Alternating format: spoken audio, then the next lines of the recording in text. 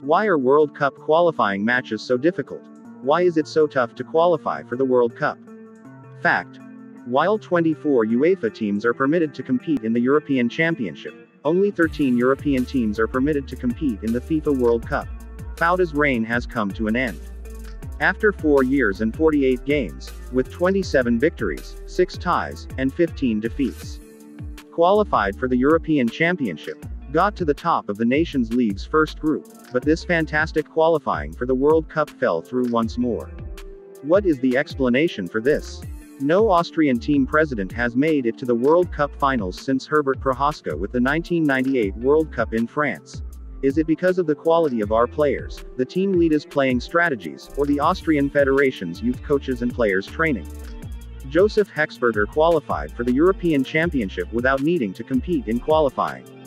Marcel Kohler was the first athlete to earn a spot in the European Championships. Franco Fouda not only qualified for the round of 16, but his entire team did as well.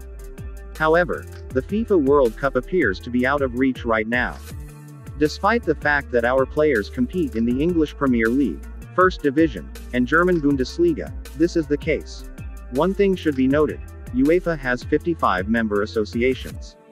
A total of 24 teams were eligible to compete in the final UEFA European Championship. Only 13 UEFA member countries are permitted to participate in the FIFA World Cup in Qatar. As a result, World Cup qualification is substantially more difficult. It is important to recognize that Austria is currently unable to compete with the finest countries in Europe. Because you'll have to beat the teams in the FIFA rankings who are ahead of us. Under Franco Foda's leadership, we were never able to do this. This is a simple reality. Wales, Denmark, Belgium, Croatia, and Sweden, who were not in attendance this time, have all previously competed in World Cup events.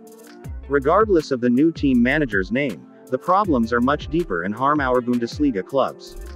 Not only does the FB have to do his homework, but he also has to do it.